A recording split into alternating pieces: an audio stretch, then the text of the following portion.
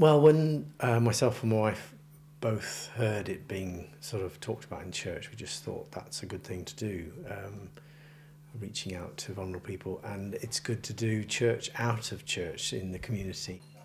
When it's going down High Street, just looked enormous. Hi. Abundance. We pray that out of tonight there'll be just tremendous conversations, and that we will just be a transparent witness for you tonight. I think it's a great opportunity to just serve God in the community, basically, and to just show that God's a God of relationship and that He wants a relationship with people, and it's just a great opportunity to do that. 99288 signing in. 99, this is 88, all copied.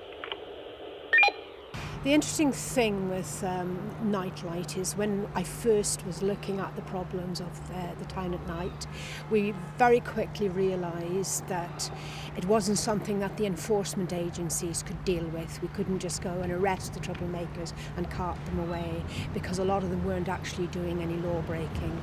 So when looking at other areas, it seemed that street pastoral schemes run by churches were having a very good impact on the nighttime economy.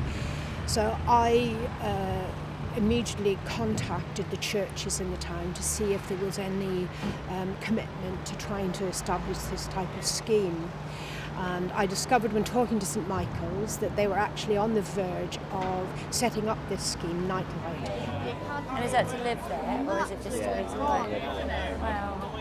Oh. Well, all the best with that. Thank you very much. Yeah, it's really nice to see you. Take care. Take care. Bye. We are looking out for people who perhaps need help to taxis. We give out water and cups of tea. We also give out flip-flops to ladies who've got rather silly shoes on. Okay, green, pink, orange. Pink, please. We also will administer first aid, we'll assist the police, and if there's any trouble, we're there, and we try and help as much as we can without getting in the way. It's quite a big responsibility.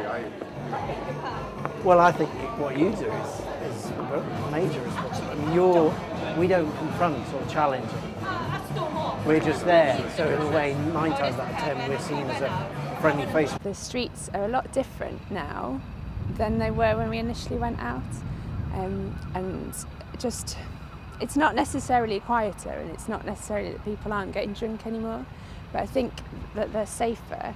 But nightlife rule! I think the impact that NightLight has had on Aberystwyth has been immense, really. As I mentioned, it's not one agency that can solve the problem. It requires partnership working, it requires a multi-agency approach, and NightLight has slotted in as a very important part of this jigsaw. It was seen very clearly on what we call Mad Friday here, which is the week before Christmas, when all the businesses go out to celebrate the end of trading. The town is exceedingly busy, and there's quite often a lot of trouble on that night. This last year, the neighbourhood policing team, myself and NightLight were out there on the street from about 11 o'clock at night, handing out bottles of water, handing out lollipops, talking, and NightLight in particular, talking to people on the street, calming down the atmosphere, and it was actually palpable the effect that they had on that particular night. I think they must be congratulated on how they have contributed to the town becoming a more friendly place at night. This is what Aberystwyth was all about, you know, the street support people. You can't beat this. I think it's made us more aware of the needs to be in the community, and like to see that that's where Jesus would have been had he been here now. And I think that's really challenged us as a congregation. It's challenged us more to be active, and it's challenged us more to pray.